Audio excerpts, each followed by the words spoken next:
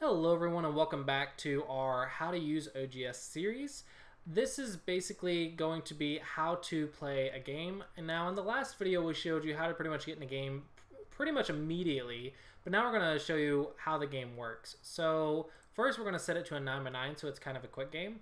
Then we're just going to click normal, and now we just simply find a game and play a normal game. So this is going to be a new our new account versus Tom DeHeel. We are black since we have the black square. So we'll go ahead and play. So the way this works is we each take turns playing a move, and you can see our time is up here. This is our main time right here.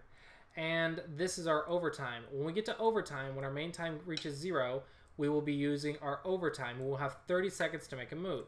If we make a move within that 30 seconds, then the time will reset and keep going, and it'll keep going back to 30 seconds. But if we go over 30 seconds, then we will use one of our periods, and this will go down to 4. If you use all 5 of your periods, then you will lose by time. And you don't want to do that because then all the effort you put in will be lost.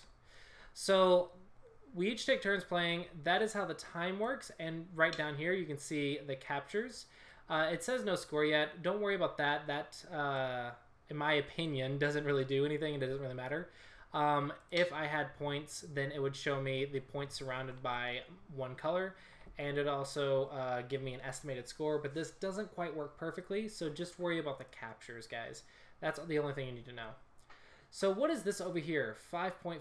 This is actually the Comey. This is the extra bonus points that white gets. Since black goes first, black has a slight advantage, so white gets this extra bonus points, and you can see that that is 5.5 in this game. So that's if you want. That's where you go to if you want to check the Comey. So we can continue to play our game.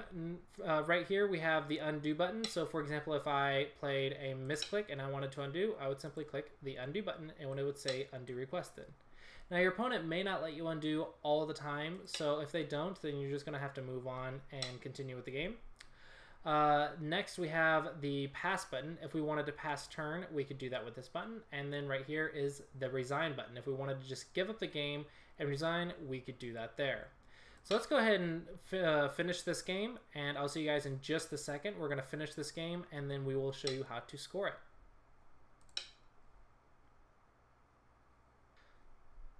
Alright guys, welcome back. We are almost done with this game. We are about to score the game. We just need to make a small living group in here, so we have enough points.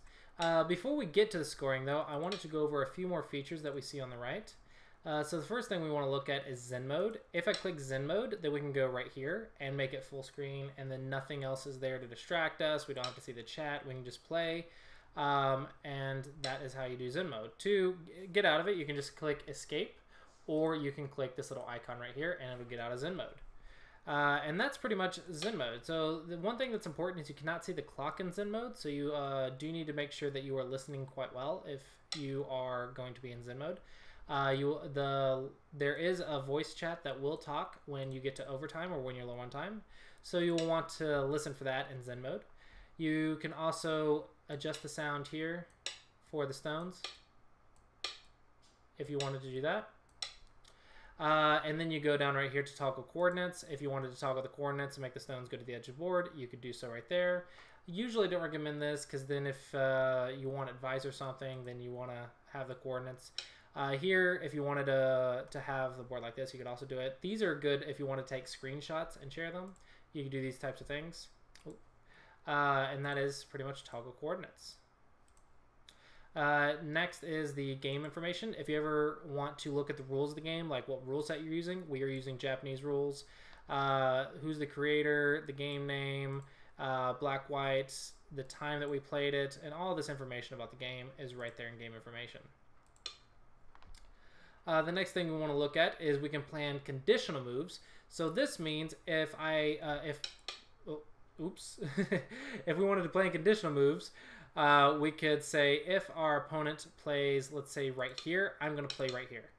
I guess be very careful if you do it live.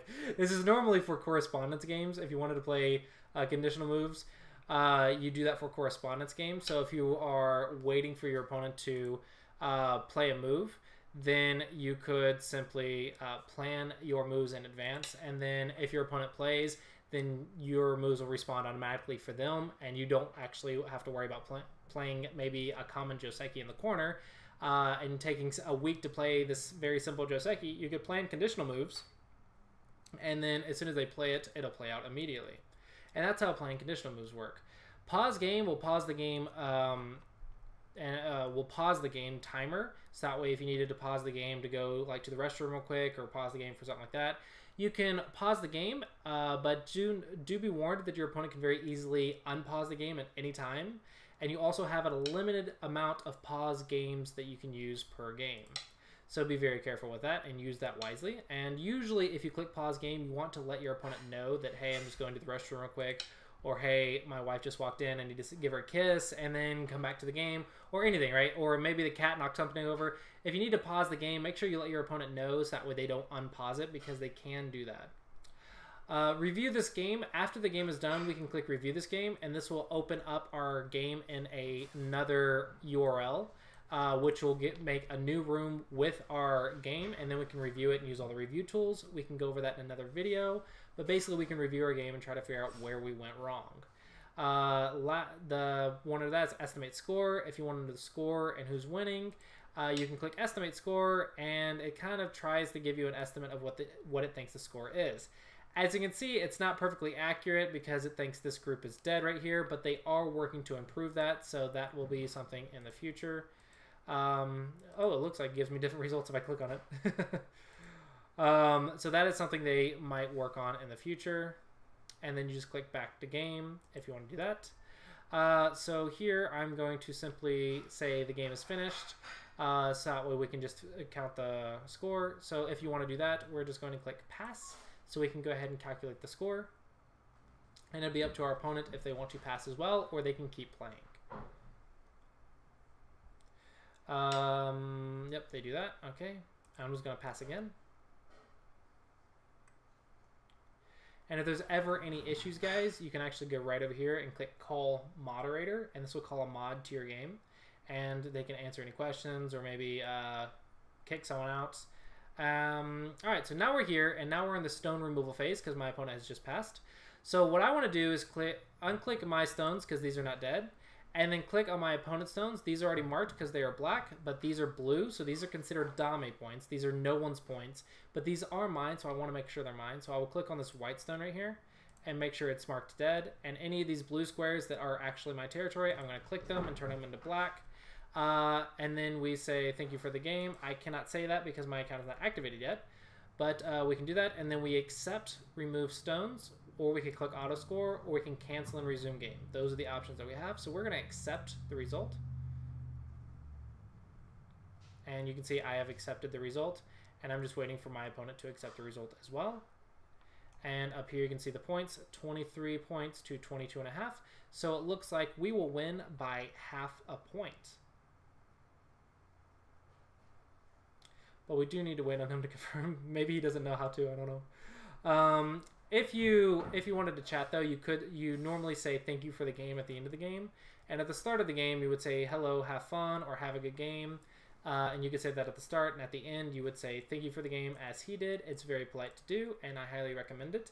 And it'll create good friends with you in the future. So if they take a little bit too long to score, you can click this auto score button. Ooh, unfortunately, maybe that doesn't work quite well. But I'm going to accept remove stones and wait for him. And if he doesn't remove the stones, you can always call a moderator to force the score if you need to as well. But that is something you can do. But maybe this guy doesn't know to accept the remove stones. But maybe he just needs to watch this tutorial, guys. Maybe he doesn't know that he needs to click the button. If he doesn't know, we can cancel and resume the game. And then click pass.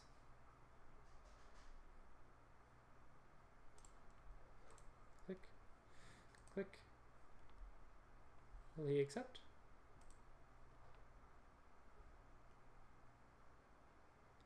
Ah, see? I'm still learning how this works by you cannot remove. Ah, so yeah, he doesn't know how the score works either. Basically, you have to remove the dead stones. Unfortunately, I haven't activated the email on this account, so I will call a moderator. Need help with scoring. So this will be a good example of that. So we'll click OK and call the moderator. And they will come in and hopefully score this game for us. But you can see that he is still here. All you have to do is click this little button down here, and you can see that he is still in the room and waiting to get the score. So I'll click this. He doesn't know I can't talk. That's probably why he's waiting for a response. Upper right 2 without losing 4 captures, correct?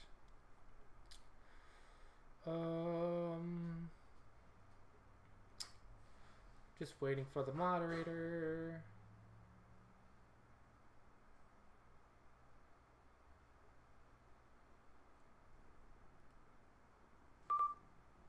All right, he did accept the score, so that was done, and we win by half a point. Now, I would explain this to him, but unfortunately, I haven't activated the email on this account because my email is associated with my other account. So now that we have done that, you can see if you need to see your notifications for the moderator, that is up here. So now that our game is scored, we can just click cancel, and that is done. So unfortunately, I can't explain this to him right now, so hopefully someone will be able to explain it to him later. But otherwise, that is it for today's video. That is how to play a game and score a game. We had a very interesting video since we had a little bit of trouble scoring, but that happens, and that's what we do if we run into those issues. So I think that was a very good example of what you can do if you run into some issues because someone else doesn't know maybe how to score the game themselves or what you can do. So all you have to do is simply call the moderator if you need to and just wait a minute. Or maybe they'll accept and you can do that. But hopefully you guys found this video helpful and hopefully you are able to play your own games now. As always, thanks for watching and I look forward to seeing you guys in the next video.